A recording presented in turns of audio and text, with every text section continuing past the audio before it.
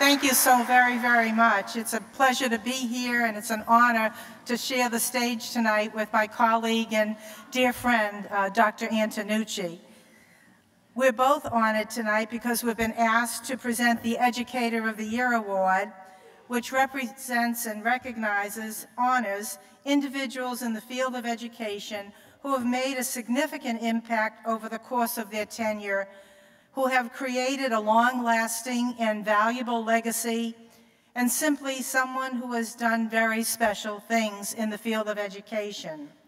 We will be presenting one Educator of the Year Award, and it's my job to introduce tonight's finalists. They include Stephanie Davios of the Sizer School in Fitchburg, Massachusetts.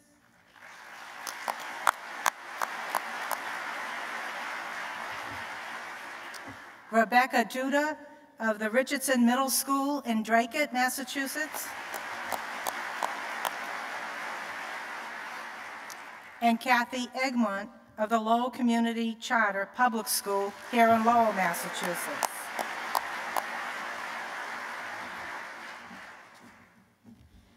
Thank you, Carol, and thank you, Jack, for those warm words tonight. And thanks to all of you for the warm applause. It's a pleasure to be with you. Working in the business world for 12 years caused this award recipient to question whether the world was a better place because of her actions. As a result, she returned to school and her message was clear. She was born to be an educator. This teacher believes that her role is not only to help students learn history, but also to help them become better citizens and apply what they learn to the world around them. A finalist for the 2014 Massachusetts Teacher of the Year, she is one of 24 teachers from across the state selected for the Educator Effectiveness Teacher Cabinet, advising the Department of Elementary and Secondary Education on current and new initiatives. A published author, the proceeds from her book, Dracut Revisited, were donated to the Dracut Scholarship Foundation, and her second book will be published this winter. Tonight, we are proud to honor Rebecca Duda as our 2014 Educator of the Year.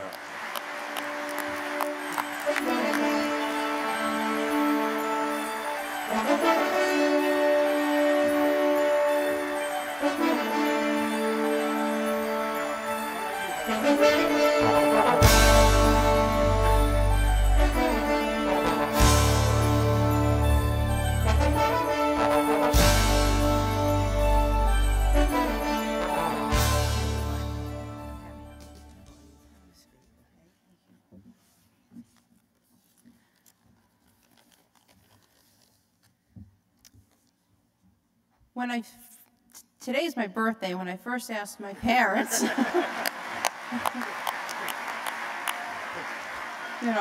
I said I'd like to go out to dinner tonight, but this is really not what I had in mind. Nobody enters education thinking that one day that they will be recognized in such a way such as this. This is a wonderful celebration, and I'd like to first thank Jack Clancy and Enterprise Bank for everything. Thank you. I also like to thank my colleague, Catherine Bozan, for nominating me. Thank you, Kathy. And second, no one educator achieves anything as an individual. It does sound cliche, but it really does take a village to get the job done. Education is a collaborative effort. So I must thank my colleagues with whom I have taught for the past 10 years, who were not able to be here tonight, Kim Ducharme and Kirk Monblow, for all of their support and guidance every day for the past 10 years.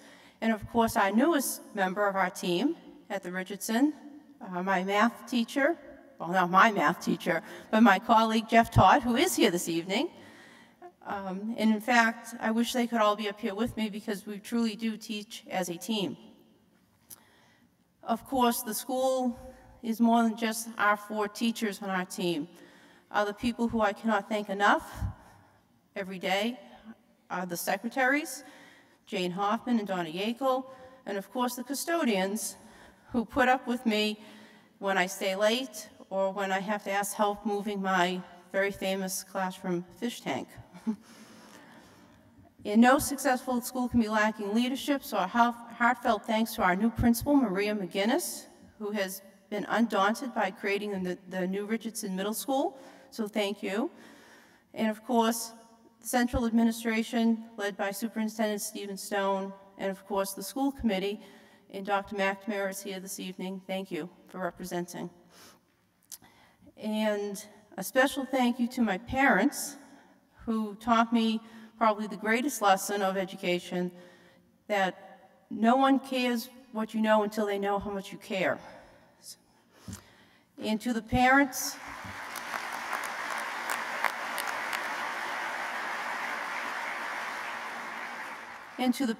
families, and community members, working with your children is truly a blessing. And for the past 10 years, I can think of nothing else I would rather be doing, or anything that is more rewarding. I am humbled each day when I think of the trust you place in me and all the teachers in our building when you send your children to our classrooms. So thank you.